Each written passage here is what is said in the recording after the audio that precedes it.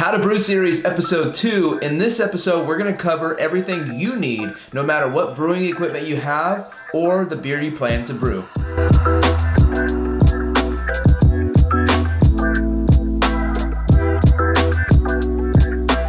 Hey fellow hop killers, my name is Dylan with the Hop Killer Brewery, where we bring you the brews, reviews, and how-tos. We're covering all the tools and equipment that you need to brew, regardless of the equipment you end up with. Not only am I going to tell you what you need, I'm also going to tell you why you need it, and I'll make sure to link it down in the description below in case you actually need it, so be easy to get. This isn't the sexiest thing when it comes to brewing related videos, but it's everything you need and why. If you get any value out of this video, make sure to give me a thumbs up. If you enjoy this series or other brewing related content, make sure to consider subscribing. And if you can't get enough of me here on YouTube, follow me on Instagram at Hop Killer Brewery. Let's get into it. All these tools and pieces of equipment are in no particular order. Hydrometer, a tool used to measure the density of a liquid based on the concept of buoyancy. There's multiple types out there, but for now, I think what covers the entire brewing process mainly is what's called a triple scale hydrometer. It measures from 1.000 specific gravity to 1.150. This is going to be used in multiple stages during the entire brewing process from grain to glass, primarily during the mash, during the pre and post boil, into the fermenter, during fermentation, and finally when fermentation is complete. So it's gonna be used a lot. You wanna make sure you get a decent quality one, which they're all pretty much the same. They're roughly about $10 to $20, and just treat it well. Keep it in the little plastic container it comes with.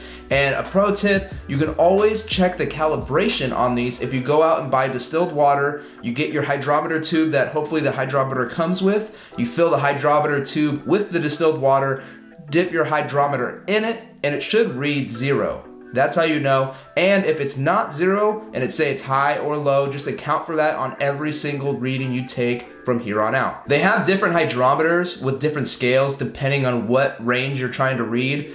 But for now, a triple scale works. For the sake of this series and probably any content you ever see from me, I'll always be measuring things in specific gravity, also known as SG. A thermometer. This is something that's critically important, and it doesn't necessarily need to be fancy, but it needs to be accurate just like everything else.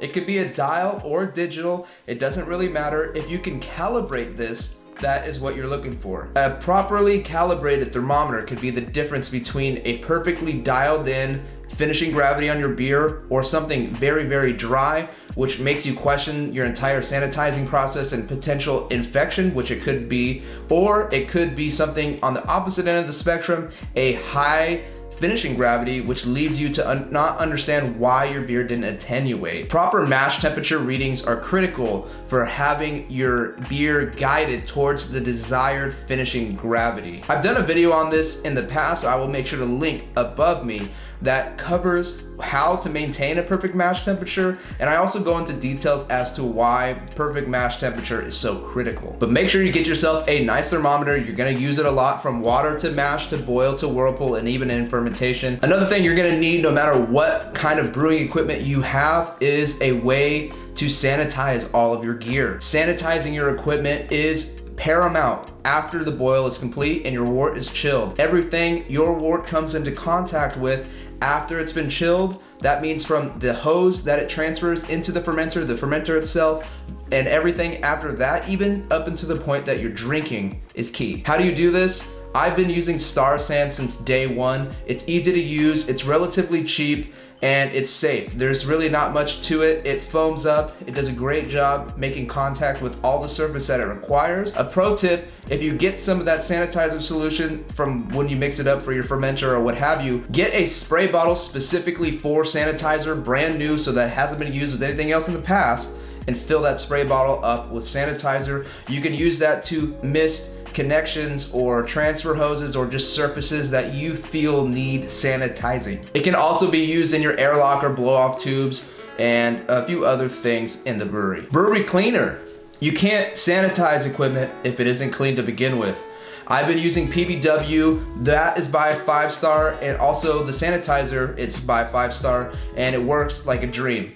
It's a non-caustic cleaner. I'm not sure what goes into the chemical properties of this cleaner, though it's easy to use. It's relatively safe, though I would advise maybe wearing some gloves because it tends to dry out your skin, and I know it's not good for you to have on you all the time. Brewing is cleaning. If you stick around the hobby long enough, you will surely find out that is the case. I'll link up above a video that I use to basically walk you through every cleaning process that I have. In that video, I go through fermenters, I go through counterflow chillers, brewing equipment, whatever. It is linked up here. Make sure to use any personal protective gear that is required by that manufacturer to keep yourself safe. Another cleaner to have in the arsenal of your gear is what's called Barkeeper's Friend. Now, this is an abrasive cleaner that I use for maybe heavier gunked up things, such as like a boil over on the side of the kettle, or just some rings in your fermenter that just won't give even with the PBW.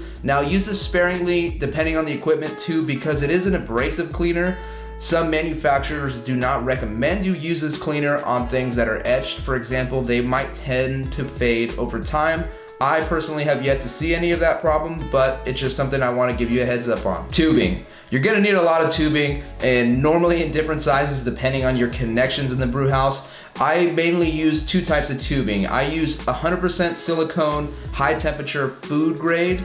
So that's mainly used all on the hot side, that being transferring water, mashing, boiling, what have you.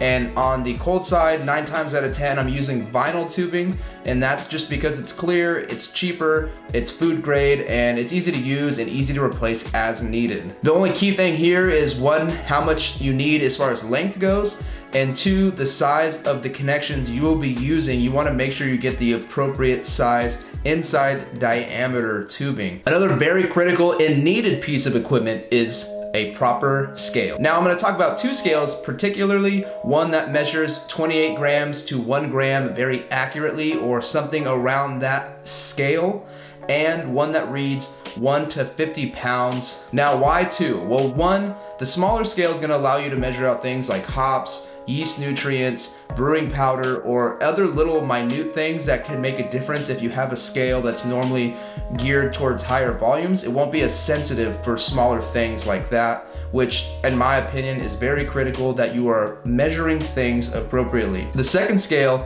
is mainly going to be your bread and butter scale. That's going to be doing a lot of your grain weighing and water weighing and every other little thing that you need in the brewery.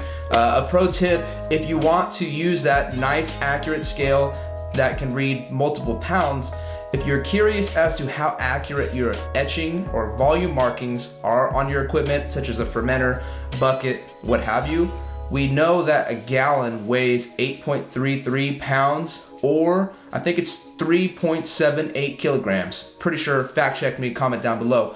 But you know 1 gallon weighs those amounts. You could measure out that volume in a bucket and compare that to the volume markings on your buckets or fermenters or mash tuns or whatever you're trying to cross-check to see how well those etchings line up to the appropriate volume markings. Another needed thing when it comes to brewing beer, particularly great beer, which I'm taking you through this entire series with the goal in mind of, is a fermentation chamber. A fermentation chamber is ideal and it's required. I'm crazy about yeast fermentation and everything that comes to do with the fermentation process. Dialing in the temperature required for that yeast and doing things temperature-wise during fermentation is so critical to producing great beer. Is it required for okay or good beer? Not necessarily, and it's all dependent on your living situation, the time of year, and whatnot. Having a fermentation chamber in conjunction with an Inkbird temperature controller or some easy plug-and-play use temperature controller is key. Those were all the things that you need when it comes to brewing, no matter the equipment that we're gonna walk through later on. Now we're gonna cover things that are more optional, though I feel they flirt with that line between optional and required, depending on the quality of life you wanna have when it comes to brewing, as well as your budget. Extra tools of the trade list starting now.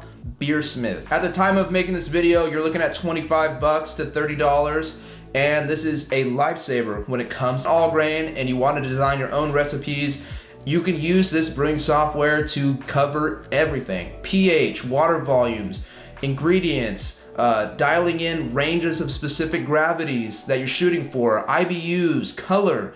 It covers so many things and it has a ton to reference from. I've been using it since I've started brewing, and I know a lot of professional breweries use it as well. It's a one-time purchase, though you can buy the upgraded one as it comes out with. Brad, the dude who owns and operates this software company, does a killer job at doing so. I highly suggest you get some sort of brewing software. If it's not Beersmith, I always recommend Beersmith as a brewing software for anybody interested in recipe design. A pH meter. pH is so critical when it comes to making beer. You use the pH meter from water to finished beer and everything in between. I mean, you use it a lot. So having a good pH meter that you can calibrate and depend on is key. I'll link up above a video I did reviewing the Milwaukee MW102 pH meter that I use, and I've used homebrewing, and I know a lot of professional breweries use it as well. It's a tried and true pH meter. It's great quality and it does its job dependably. Now this next one is something I believe every homebrewer should have, purely from a time and quality of life aspect. That's a kegging system. You need kegs, a CO2 tank, extra fittings and hoses, and a kegerator. Whether that be something DIY like a Keyser like I use, or a mini fridge that you just slap the faucet on, or an old fridge that you drill the hole through the door and have a faucet going through there. A kegerator is king in my opinion. I hate bottling beer, and what I hate even more is waiting to have that beer that I just bottled for it to carbonate in the bottle. Not only do I hate bottling beer, I'm not that good at it, to be honest, so maybe that's where my bias lies, but it saves you so much time. I mean, you fill one keg rather than 55 bottles per batch. That's a big time savings. Anywhere from 15 to 30 minutes a keg of beer, and it takes me at least hours to bottle a batch of beer. And there's a lot more involvement, it's messier, I just don't like dealing with it. And what's so cool about the kegging is once you have your beer in the keg, you can burst carbonate it and have it be ready in a day or less. I mean, you can even have it be ready in 30 minutes if you want to sit there and shake it and it's already cold. I mean, who wouldn't want their beer sooner? And something you can even dial in the carbonation level. Once you bottle your beer and it's either undercarbonated, perfect, or overcarbonated, you're pretty much screwed. When you have overcarbonated beer in a keg, you can adjust that. If you have undercarbonated beer in a keg, you can adjust that as well. An RO unit. This is something that truly is optional, depending on how much you brew, how far away you are from getting RO water at the store, how much time you want to spend getting it, and a bunch of other luxuries. So owning a RO unit, I think, is a luxury. Now, why is an RO unit optional? Well, for me, I feel like to make great beer, it's not because of the water I have to use currently. It's just absolute trash. I would never want to brew beer with it. It's packed full of chlorine, chloramines. It's very hard, has a lot of minerals. So I'd be pretty limited to the brew styles that it would work well with, even when I removed all the chlorines and chloramines. RO water is a blank slate that you can easily add minerals to adjust depending on the brew that you plan to brew. Beersmith, like I said before, has a very easy to follow water adjustment. There's also Brewer's Friend, Brew and Water. There's a ton of brewing adjustment softwares out there you can use, and I'm gonna break into adjusting your water at a future video later on in the series. I personally use an RO system from an aquarium supplier that's called Bulk Reef Supply. They have a ton of products, but they also have their own line of RO and RODI units that I used to use for a saltwater aquarium before I even got into brewing. Yeast starter equipment. Again, this is not required depending on how and when you get your yeast, but I'm telling you, you're gonna wanna invest in some yeast starting equipment. What does that look like? You're looking at an Erlenmeyer flask, a stir plate, a stir bar, and some dry malt extract you can buy in a bag. The yeast starter is something that would actually pay for itself depending on the batch sizes you brew or how much you brew. You can usually get away with buying 1 pack of yeast instead of 2 or 3 depending on how much you need for your batch. And DME or dry malt extract is super cheap, so you can basically not spend an extra $15 to $20 by not buying those 2 extra packets and make a starter. And you can do this a few times and you can pay for the equipment over probably the course of a year, depending on how frequently you brew. Not only is it gonna pay for itself, you're gonna have prime yeast ready to go to work at a vigorous and healthy rate rather than being sluggish and potentially creating off flavors from poor fermentation if you didn't make a yeast starter to begin with. All of the items I've talked about will be linked down in the description below. This pretty much concludes this episode. If I missed anything, again, make sure to comment down below so one, I can be notified, and two, others watching can also learn what was left out and what you feel and why it wasn't in this video, probably because I forgot, but it's always helpful to have another opinion when it comes to things that are required when it comes to brewing. We're gonna be diving deep on an equipment selection and equipment setup episode later in the series. But for now, it's something to have in the back of your mind if you haven't purchased equipment as to what style of equipment you're gonna want, but everything in this video is something you're gonna need no matter what. Thank you guys for watching, and I will catch you guys on the next episode. Cheers.